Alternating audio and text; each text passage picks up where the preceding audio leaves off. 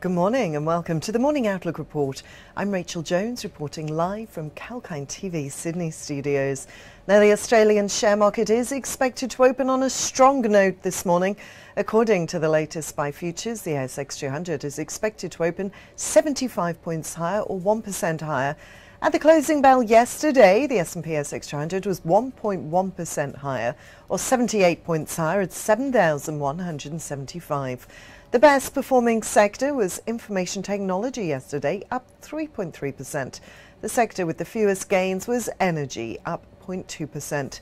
The best performing stock was Life 360. Their shares closed 7.4% higher at $5.22.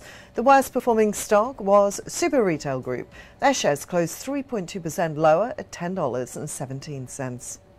Now, looking to some business news from this morning now, and Ampol has welcomed the decision by the New Zealand Commerce Commission to provide clearance for its acquisition of Z Energy, and that's subject to Ampol's divestment of Gull.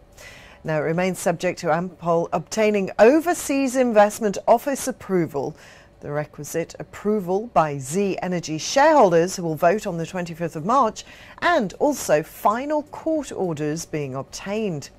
Ampol has agreed to sell its New Zealand petroleum distribution business to Australian investment manager Allegro for $534 million. And Hardie Industries, they're a producer and marketer of high-performance fibre cement and fibre gypsum building solutions, has entered into an agreement to buy land in Melbourne in Victoria to enable continued capacity expansion. The Greenfield site is part of the group's global strategic capacity expansion program and will be the fourth manufacturing site within James Hardie's Asia Pacific manufacturing network. Currently, there are manufacturing sites in New South Wales, Queensland and the Philippines. And VRX Silica reports that the Environmental Protection Authority of Western Australia has approved the company's environmental scoping document for proposed mining activities at its 100% owned Arrowsmith North Silica Sand project. This approval is a significant milestone in the environmental approvals process for Arrowsmith North and provides clarity for the company on the pathway to development. Well, now it's time for a very short break, but stay tuned for more news set to affect your trading day.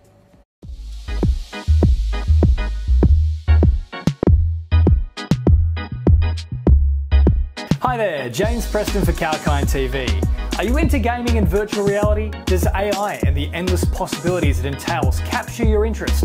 Or are you constantly trawling through the web to try and discover the latest updates and innovations in the tech space? Well, let us do the work for you. From the latest product launches to shocking affairs on the World Wide Web, exclusive interviews and information about the top companies like Apple and Google to brand new tech startups vying for your attention. Kalkine's Tech Beat has the latest in what matters in the world of technology. Join me every single Thursday on The Tech Beat, exclusive to Kalkine TV.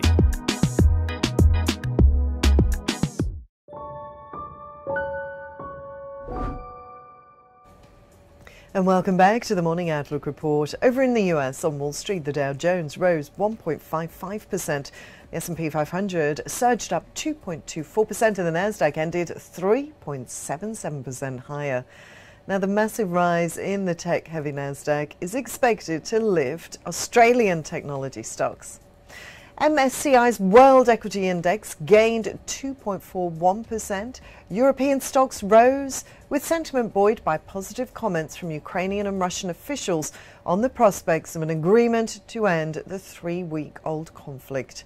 The Pan-European Stock 600 index rose 3.07%, while MSCI's broadest index of Asia-Pacific shares outside of Japan closed 5.1% higher overnight.